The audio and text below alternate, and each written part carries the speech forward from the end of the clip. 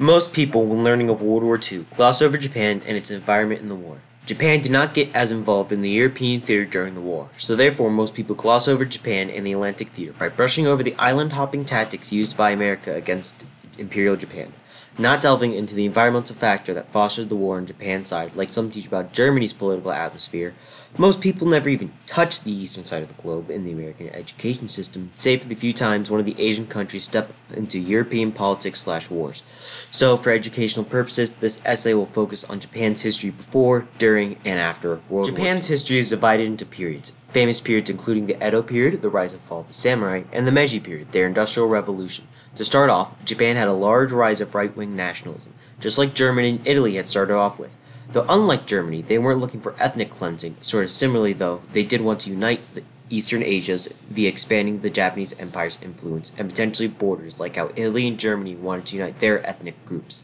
Some of the first instances of this right-wing nationalism was before Japan's invasion of Manchuria, when right-wing officers had set off explosives near a railroad to stage an attack by China, in order to be able to provoke a war between the two countries. The Prime Minister of the time, Tsuyoshi Inake, was assassinated by the right-wing party members because he was against the Kawato army and had tried to stop them. On September 19, 1931, the invasion of Manchuria began. Some of the worst horrors of the eastern side of the war would soon be committed by the Japanese army. Japan blazed through weak and disorganized China and took their capital of Nanking, and over a period of 6 weeks committed mass murder, rape, and other atrocities. After Japan's defeat in the war, they burned all military documents, and it's unknown how many people truly died in the tragedy, but it was quoted and estimated to be over 200,000. Leading up to the war, Japan signed the Anti-Comintern Pact with Germany in November of 1936, which would later be replaced by the Tripartite Pact in 1940. Though in 1936, Japan was not thinking about participating in a huge war like what Hitler was planning, but by the time of the Tripartite Pact, relations got a bit worse. Both Germany and Japan thought they were racially superior, and adding to the huge distance to them didn't help. Both countries really didn't get along too well, just barely enough to stick together in the war. Japan's early war was looking good on their side. Their attack on Pearl Harbor was a major success in their eyes, though in the long run it would bring a majorly powerful opponent in the ring. The Japanese occupied the Philippines capital. Along with this, they also took Singapore and the Dutch East Indies in early March, along with miscellaneous islands in the Pacific Ocean, though their invasion of China had come to a stalemate and wasn't progressing any further. The Battle of Midway, as many people know it, was the turning point where the Japanese forces were forced to the defensive. The Battle of Guadalcanal was also known as one of the first retreats from Japan at the time. The defeat at Midway was a wake-up call that told Japan they were losing the war badly, and after a loss of the previous cabinet, the Tojo cabinet dissolved and was replaced by Kyoso Kunakai's cabinet. This cabinet, after a meeting with the emperor, decided to try and end the war with peace, contacting the Soviet Union first and having a declaration called the Potsdam Declaration, stating that Japan would not be enslaved as a race nor destroyed as a nation, although this would not mark the end of the war before the atom bombs did.